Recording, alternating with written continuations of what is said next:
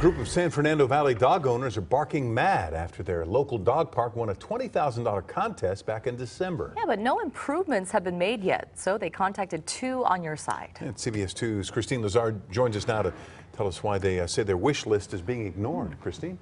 Well, Rick and Susie, a $7,000 drinking fountain, a $600 bench. Those are some of the things being proposed for the park makeover. But the dog owners we spoke with say they've been told what they actually want, they can't have. Well, look at it. It's like a desert.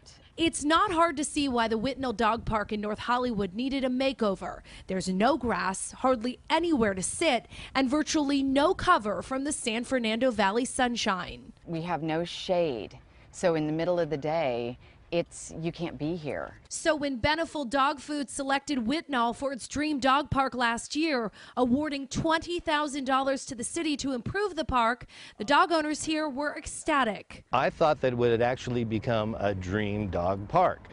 That was the name of the contest. But this group of dog owners contacted Two on Your Side because they say the city has done little to move forward with the makeover. The contest ended in December. The prize money was awarded in April. To date, no improvements have been made. It seems to be a bureaucratic mess, and nobody has the will to take leadership and get it done. A community meeting organized by the city was held in May. Amy Farrington was there. It was like we were just kind of talking into thin air and nobody was hearing what we had to say. They didn't care. Some of the improvements the city has suggested: a $7,500 drinking fountain, a $4,000 bulletin board. But what these dog owners say they want most is shade. But when they asked for trees to be planted, they were told the DWP won't allow it because the park sits under high-tension power lines. But so far, they say the city hasn't proposed a shade alternative. And how does it feel to be out here without shade?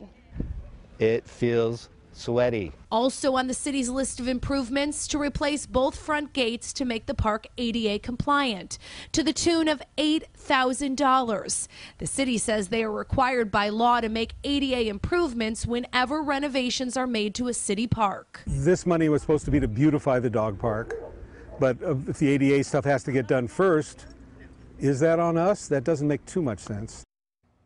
Two on Your Side contacted Councilman Paul Krikorian, who got the city to match the $20,000 in prize money back in December.